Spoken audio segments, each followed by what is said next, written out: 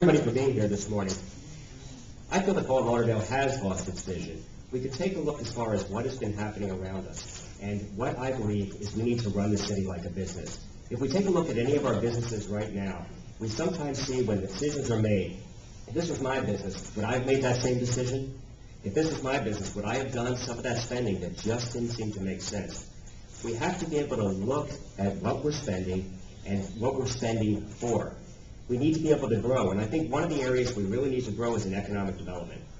We have a one-person economic development department, and what that department is doing is keeping statistics, but it is not working with any of the private sectors.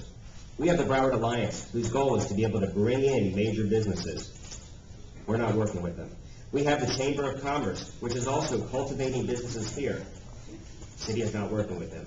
We have businesses that are being targeted specifically in the marine industry, in the tourism industry. In fact, in the marine industry, even small manufacturing facilities. We have areas in North Carolina saying, come on up here to North Carolina. We're going to give you tax abatements. We're going to work with the developers at the complex, and we're going to give you discounted rent. In addition to that, we're going to work with community colleges. We're going to give you an intern program, which is going to keep your rate down, and you're going to train our workforce here. All this is being done, and businesses are leaving.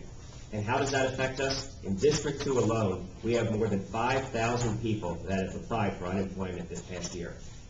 5,000 people. What is that costing us in our tax base? We take a look at the foreclosures. Foreclosures are up. The tax base is coming down.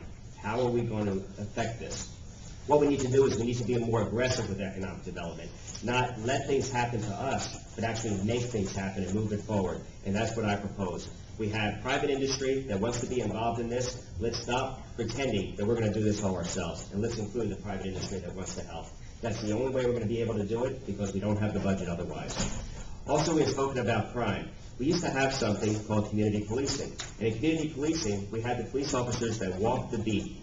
They knew the neighborhoods, they knew the people in the neighborhoods, they knew who was supposed to be there, who was not supposed to be there. We've taken that away.